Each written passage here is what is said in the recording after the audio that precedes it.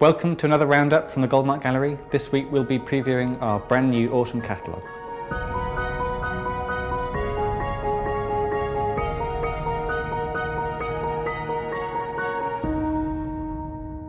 There are crisp leaves on the pavements, chill winds in the air.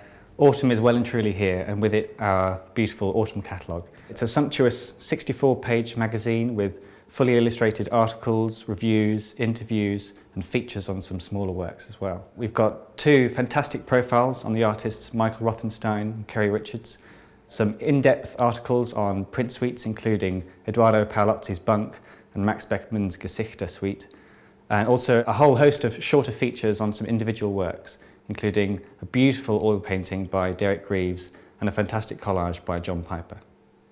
We've also got some fantastic ceramics articles in the magazine, including a feature on Chawans and some of the wonderful potters that make them, and a lovely little piece on using pots and food.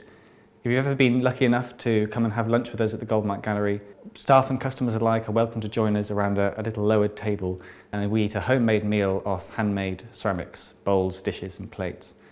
It's something that we've really tried to push hard with our ceramics department. We think that functional pots are made to be used, made by hands for hands. So we're really pleased to be able to get a little feature on that into our magazine. We've also got some exciting updates on our exhibitions in the magazine. A lovely review of our Jim Malone show by the potter and writer Richard Fethian. We've got a lovely interview with Mette Hjortshøj ahead of her show next month. And we've also got some wonderful news about our Bob Gruen show, which should be coming up sometime in the new year.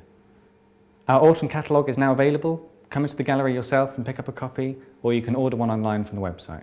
That's all from us this week at the Goldmark Gallery. Be sure to keep an eye on our website for all the new work that's going up there and our social media feeds so you can keep updated with everything that's going on at the gallery.